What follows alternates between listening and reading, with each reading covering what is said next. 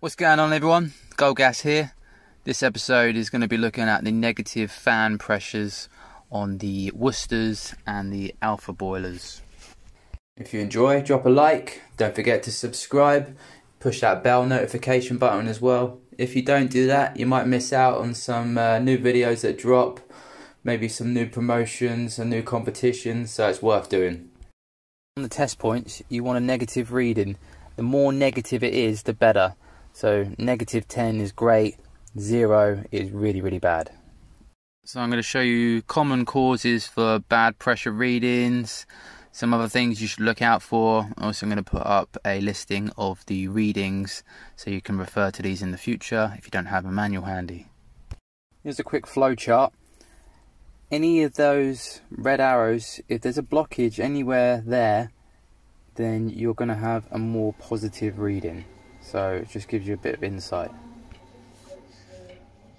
So it starts from the fan, then to the burner arm, into the burner and the main heat exchanger. We've got the baffles obviously as well. Then you've got the sump, and then it goes up into the flue duct, up into the flue turret, and then out to your flue.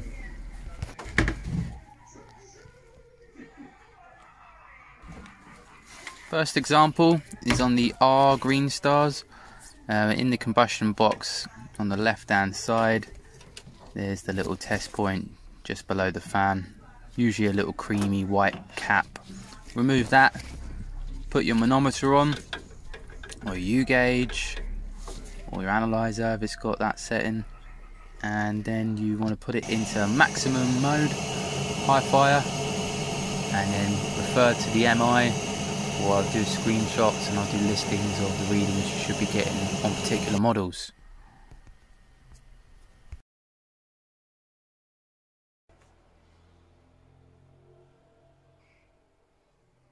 Next example is an Alpha Intec 2. The test point is on the fan. There's no cap on it. So stick your manometer on there. Put the boiler into standby mode. Remove the condense trap. And then you want to hold the standby and the reset key for up to 15 seconds, and it will come up with a ppm reading, and the fan only will run. The boiler won't fire up, which is handy, because obviously if you do that on the Worcester, it fires up, and if you hit temperature you'll have to run a hot tap or wait for it to cool. So this is good because the fan only runs, and it will go up to 55 on the reading. And then you want to refer to your manual, or I will do a screenshot again and you can refer to those readings.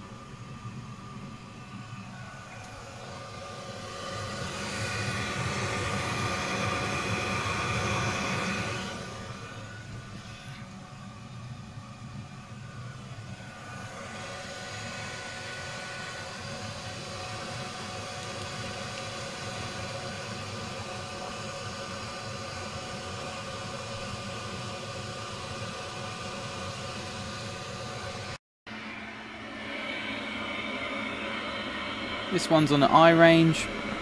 Again, just showing you an example of how it's done.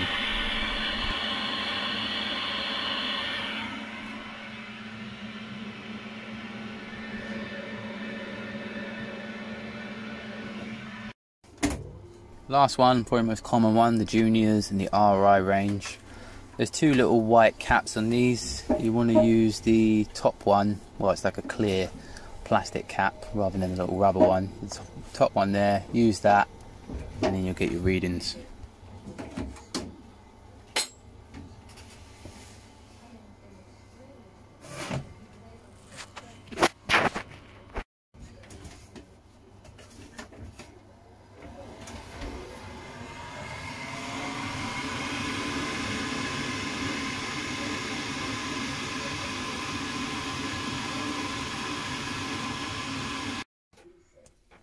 First thing to check, your manometer or U-gauge hose. Make sure it makes a tight seal on the test point and your U-gauge. Also make sure it's not kinked or if there's any splits. Secondly, the fan itself, does it sound like it's running on high fire? It should be running a lot quicker and noisier. If you're in doubt, call Worcester Technical, they can give you some help. Check the continuity on the cable from the board to the fan, and you might need a new fan. Assuming that's okay. Condense, is that blocked? You're going to be cleaning that out on every service anyway. Check the condense trap and also where the condense terminates, if there's no blockage there. If there's a blockage there, it will rise up into the sump and that will make a blockage and your reading will be greater. Assuming that's okay, you want to be doing your working pressure. Again, you want to be doing that anyway. That's all good. Move on. Then you want to be checking your flues. Make sure there's no obstructions on the outside on the terminal. There's a little clip here where I cover the terminal partially with a spirit level, and it just shows how it can affect your readings.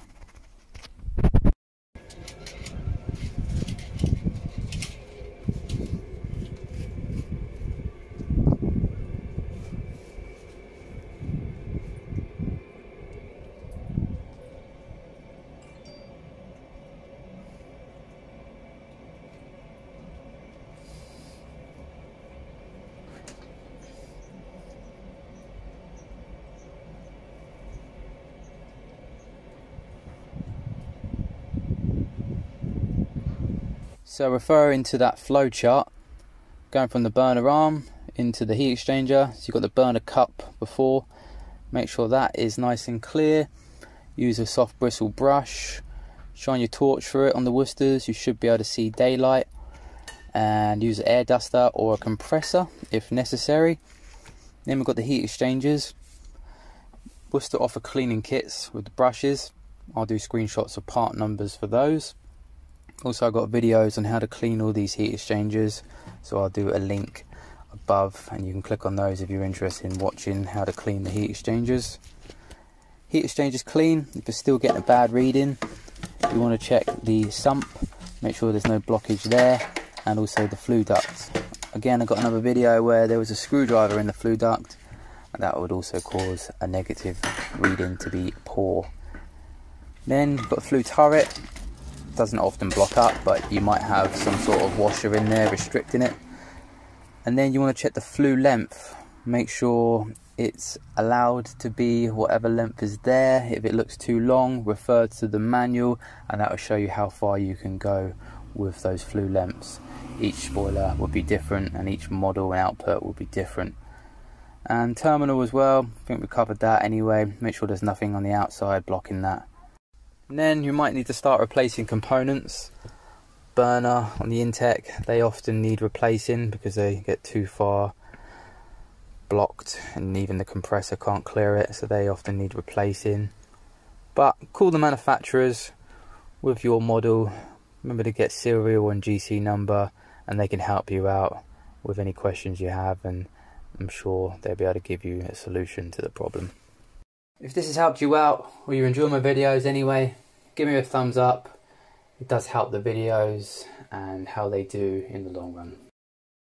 If you add me on social media, on Instagram or Twitter, then you can find some competitions, promotions and some plumbing disasters as well. That does it for this video. Thanks for watching.